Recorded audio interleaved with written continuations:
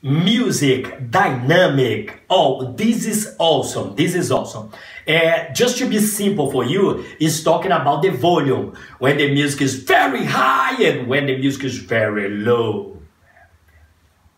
Yeah, this up and down of the volume, to be very simple for you.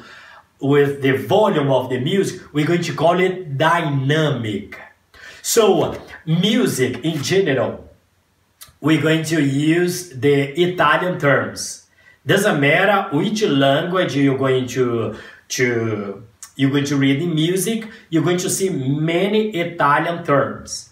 What does it mean? I'm going to explain to you. For example, when the music is very soft, very soft, we're going to call it pipi, pipi, pipi.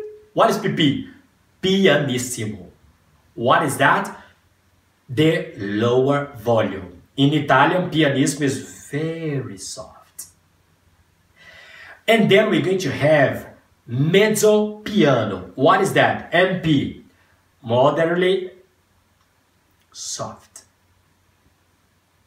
And then we're going to put the volume a bit higher. We're going to get to P. Piano. It's not so pianissimo, not so soft, low, but it's a bit higher. We're going to put the volume of the music down. We are getting the music in a good stage, and then like the excitement of music growing up, like we're going to have mezzo for MF. So it's a bit higher. And then we're going to have forte, means loud. Ah, you like it. Yeah, not all of you. Depend. Depend. Yeah, you're going to agree with me. Depend on the situation, the time, on many things. No, let's leave it for another time. So we're going to have also fortissimo. What is that? It's when the music is very loud. FF, fortissimo. That emotion of the music. When the orchestra, when the sound of the symphony is going loud. And then the conductor or the band brings down to piano, softer. And then to pianissimo, very soft. This dynamic, this is very important in music. Nobody likes someone who is very boring.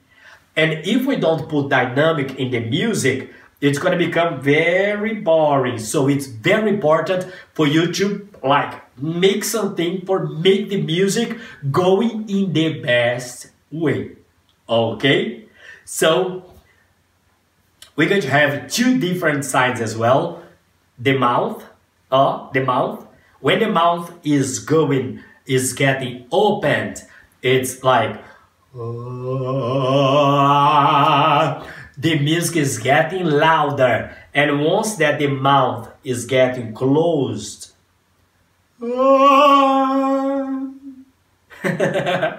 best way that I have to explain that to you. Mouth opened, louder, going louder. It's not like, no. It's going smoothly getting louder or smoothly getting lower. Okay? This lesson, I explained it to you. The next one, I'm gonna give you a few examples for you to get and then understand it very well, okay? Cimei Costa here with you. Participate more. Yeah, get more engaged with these lessons. Doing comments and also giving your like, subscribing to the channel for you to get more information. Thank you for watching.